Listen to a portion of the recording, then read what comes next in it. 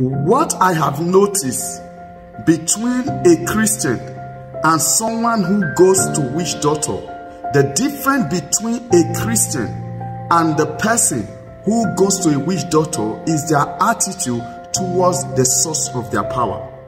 Those who goes to witch doctor, they so much believe in the source of their power that when they go to witch doctor and the witch doctor guarantee them that they are not powerful, nothing can harm them, nothing can bring them down, they go about with that confidence, looking for trouble, stepping on any toes. You cross their path, they crush you, because they believe that nobody can bring them down. In family, they create problem because they believe nobody can bring them down. But you will see a Christian whose victory is guaranteed, whom God has already promised that you will tread upon serpent and scorpion, and nothing shall by any means hurt you.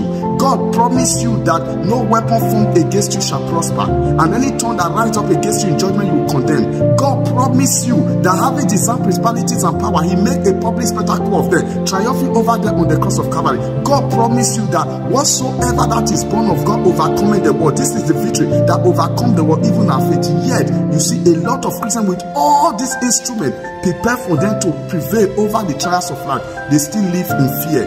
But when you look at someone who goes to witch doctor, just one experiment from the witch doctor pouring the blood on the floor and guarantee them that by this blood on the floor you are powerful, and they walk with that mindset of victory, that they go about creating chaos everywhere. But Christian, with the victory you have, you still live in fear. Yet God said, I have not given you the spirit of fear, but of power, of love, and of a sound mind. Please, if you are a Christian and you are afraid, go and embrace the word of God. Change your mindset, because your victory lies in your mindset. You don't have the spirit of fear. You have the spirit of love, of power, and of a sound mind. God bless you.